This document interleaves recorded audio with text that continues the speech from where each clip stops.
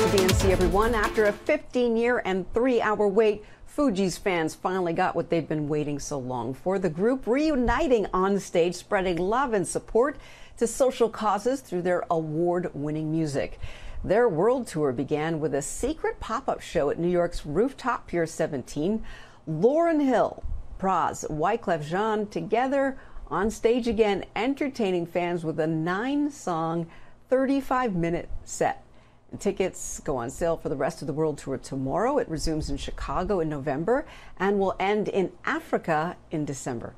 And joining us now with more on all the excitement is award-winning audio engineer and founder of A Path to Your Soul Productions, Gary Noble. He actually worked with the group on their 1996 album, The Score. Thank you so much for being with us.